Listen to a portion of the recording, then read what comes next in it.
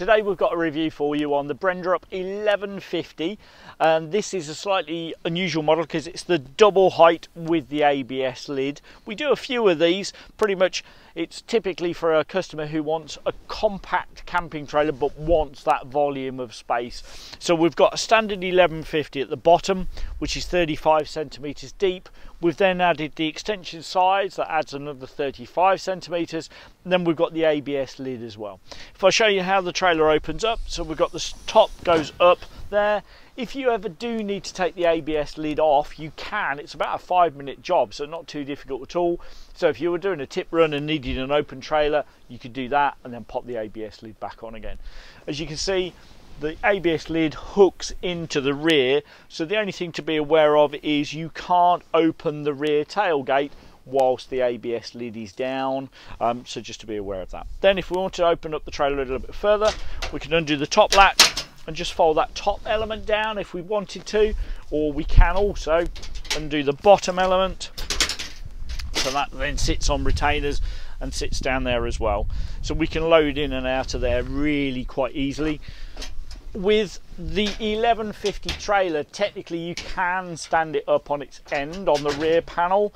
With this model, because you've got the extension sides and the ABS lid, I'd suggest it's probably getting a little bit heavy and a little bit bulky to do that. So a lot of customers would leave this stored as it is on its wheels, but leave their camping gear inside it as well. So lid comes down, clip that into there, and you get 2 keys to lock the lid.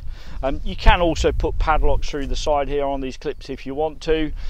Comes as standard with a jockey wheel on it as well, and typically if you talk to us nicely we'd always include a hitch lock that's on there, and would also give you a little on-car lock. So it's a little barrel that fits into the hitch head that just protects the trailer when it's attached to your tow vehicle. So if you imagine yourself going off on a trip, you're fully laden, you pull in at the motorway services, you just need something to protect the trailers to stop the opportunists coming along. In this particular trailer we've also fitted a spare wheel, which is sensible if you're doing any continental work as well.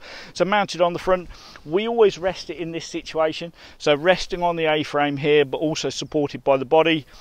We've seen other people do different things, but for us this is really the way to do it because the weight is supported in a number of ways. So really nice aerodynamic unit, great little trailer running on 13-inch wheels, also with 13-pin electrics.